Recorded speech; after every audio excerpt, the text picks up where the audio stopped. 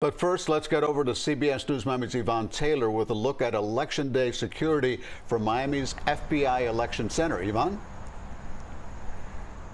And that election center or command center for the FBI was established as of today, Elliot and Lauren. And basically the Federal Bureau of Investigation, their main concern is that voters can actually report any threats that they may see. And they define what threats are, as well as any irregularities that can be seen between now and tomorrow.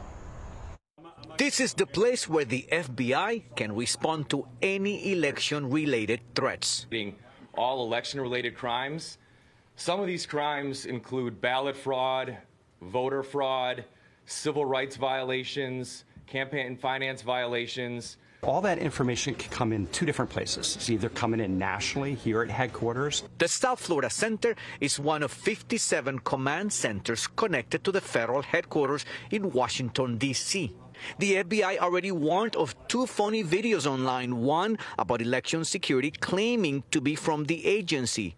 U.S. officials believe it's the work of a Russian-backed disinformation campaign. Another fabricated video created to look unlike a report from CBS News falsely said the FBI was advising people to vote remotely due to a potential terror attack.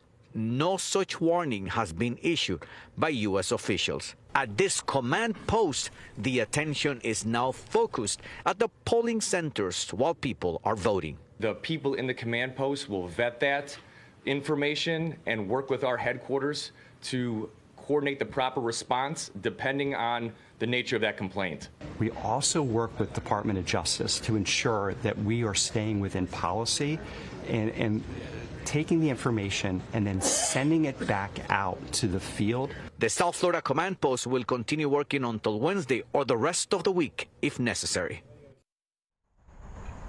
So if you are a voter and you see something irregular at any of the voting polls, what you do is, if you call the FBI, they then report that to the local and state agencies, and they try to handle whatever is going on first, and then they take it to the federal level. Should you see anything, you're encouraged to call 1-800-CALL-FBI. Again, 1-800-CALL-FBI. As of now, nothing irregular has happened, at least not in South Florida. We are live in Miramar. Yvonne Taylor, CBS News, Miami. Yvonne, thank you for that.